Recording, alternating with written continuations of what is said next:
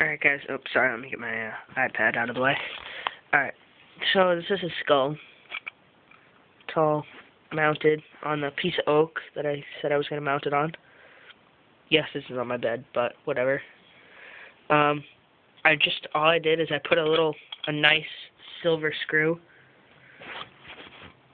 into the board. Make sure you don't crack it, because oak will crack.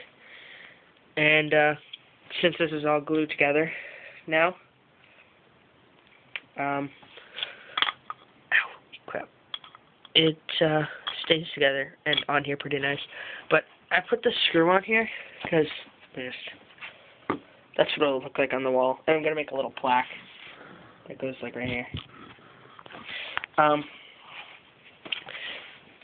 So you can have it hang down like that, alright, or you could have it, hold on, I gotta put the camera down so it'll be black for a second. Come on, alright, there we go, I think, okay. Or you could have it facing up and look like that. So I think what I'm going to do is take a piece of copper, and my friend's mom makes jewelry, so I'm just going to use a couple of stamps, and I like the species name, what it was shot with, where it was shot. I think that's it, and then just put it like towards the bottom and put 2 little tack nails in it, because they have a rounded top and it'll look pretty nice, I think. Or I could just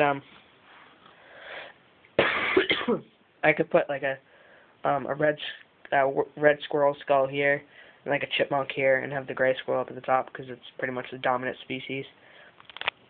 Even though I find it kind of funny that the red squirrels are like 5 times smaller than the gray squirrels, yet the red squirrels chase the gray squirrels out of the pine trees and stuff around here. So it's actually pretty funny to watch. Then I just nail them both. So yeah, that's the skull mounted. I don't know if I'm going to put the tag or the 2 other skulls on it yet, but if I do, I'll make another video. But for right now, this is the end of how to bleach and mount a squirrel skull. So this will be part 4, I think, and the last part.